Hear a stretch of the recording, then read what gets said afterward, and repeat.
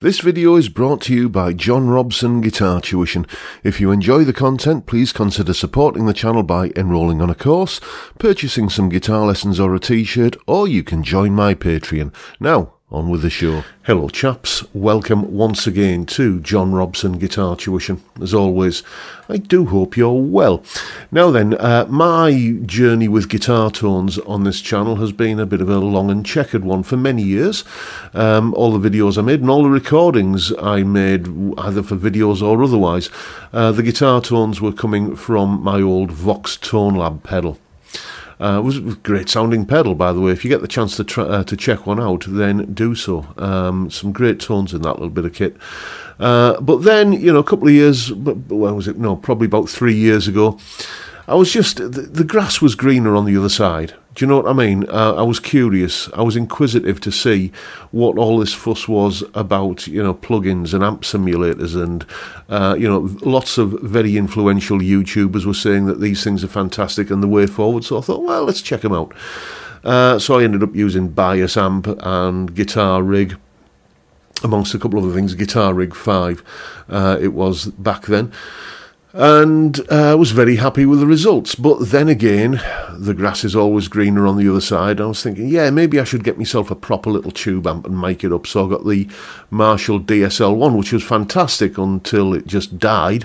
You know, Marshall reliability, there you go.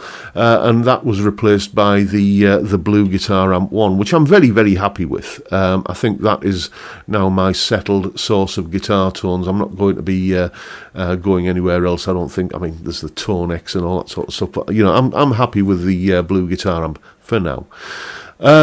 But I had a student a couple of weeks ago who was saying to me, basically he's looking to get into recording and didn't want the hassle of having to mic up an amp or anything like that.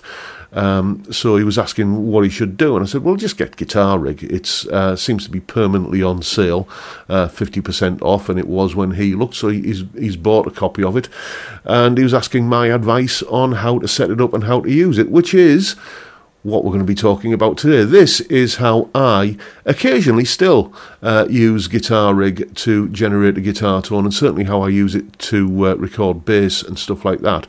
So here's just a little short guide on how to create your tone in Guitar Rig. Okay, here we are in Reaper. I've got a track here that I'm going to be recording onto.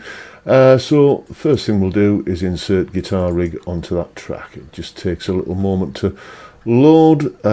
So there we go, we've got it. And next thing I want to do is I need to make sure that any changes and stuff that I'm going to be making to settings and stuff are remembered by Reaper. So I'm just going to set the envelopes to basically right on this track, which basically means, as I say, that Reaper is going to remember the settings that I make. I tend not to go with the built-in presets in Guitar Rig because I find them a little bit over the top, to be honest. So first thing I'm going to do is choose an amplifier, and first thing I would say here is trust your ears. Try all of these different amplifiers. So you can see AC30, Orange, High Watt, Soldano, Twin Reverb, etc, etc. Now I'm a big fan of like an old school Marshall kind of tone, so you would expect me to go with Plexi, but to my ears the amp model rather that captures my ideal Marshall-y kind of goodness is this Lead 800.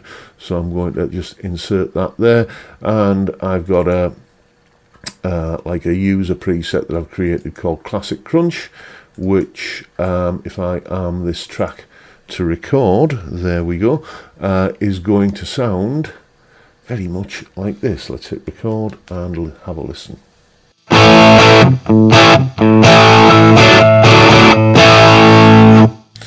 That's pretty good. One thing I don't know if you noticed is that this little volume meter here was clipping a bit, so we're just going to back that off and see. Yeah, that meter is a lot happier now.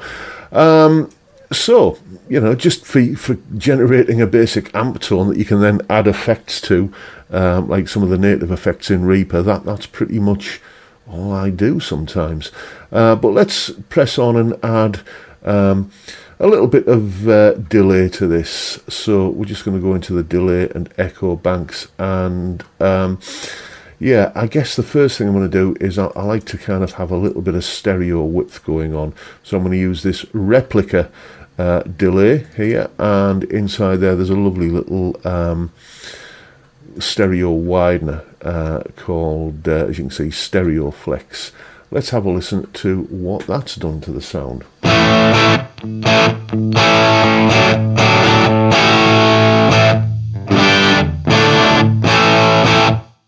Just makes it, just gives it, as I say, a little bit of stereo width.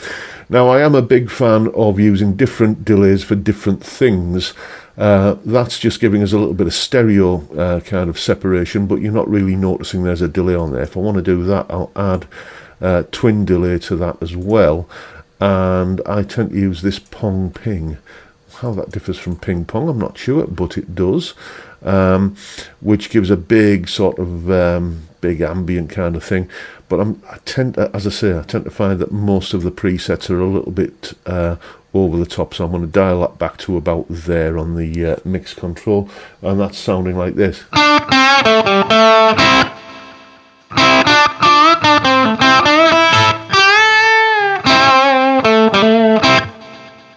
That will do nicely, thank you very much. And then, just to make it sound like it's recorded in a room with a microphone, let's stick a little bit of subtle room reverb on there. Nothing that's going to add anything to the ambience, but just to give it something of, as I say, a recorded in a room kind of thing. So I tend to like this, just this nice room preset, which adds this kind of thing to what's going on. So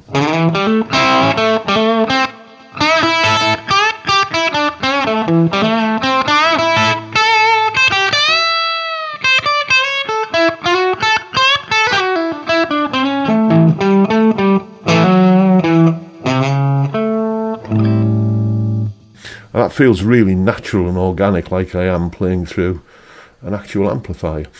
Maybe I want to just add something to give it a little bit of a push over the top for like a, I don't know, I guess a lead tone or something. So go into the distortion bank here, and you can never go far wrong with a nice tube screamer, can you? So let's just bump the level up a bit there. There we go. And what's that doing to the sound?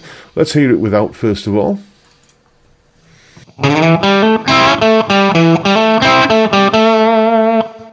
And then just kick the tube screamer in.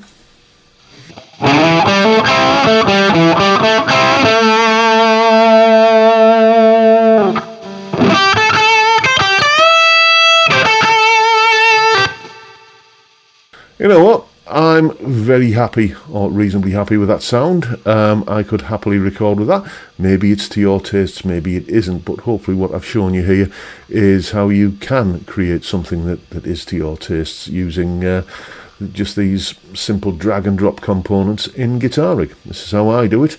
Hopefully you can find it just as easy as this. And there you have it. Hopefully that was helpful if you're thinking about taking the plunge and getting this software. It's like anything which is like a bit of a Swiss Army knife and does many things.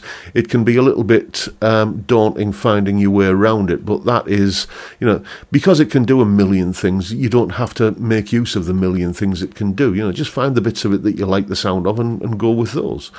One criticism that I did get from quite a few people when I was using amp sims and plugins as my main source of guitar tones, usually when I was demoing a guitar, was that you know, oh well, we still don't know what the guitar sounds like. You know, everything sounds the same when you play it through that digital crap. So we're going to put that to the test on Sunday. I'm going to go back to using Guitar Rig, and I'm going to record just the usual kind of demo piece that I record, featuring clean and crunchy and overdriven and various different guitar tones, using a variety of different guitars. I have quite a few to choose from in here, I'm very fortunate to say.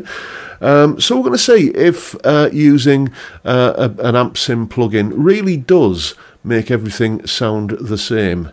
But that is, as I say, for Sunday, and that is the video for today, folks. Hope you've enjoyed what you've seen and found it useful and informative in some small way, and if that's the case, please hit the subscribe button and the notification bell if you haven't already done so, and why not drop me a like as well while you're at it. Don't forget the live stream every Friday, 5 PM UK time, where we drink beer and talk about music and guitars. What a cracking good way to kick off the weekend. I'd love to see you there if you can make it, but for now, I'll bid you all a good day and say thank you so much for watching. Thank you for your time. Look after yourselves, folks. Stay well, stay safe, and above all, stay sane. Bye for now.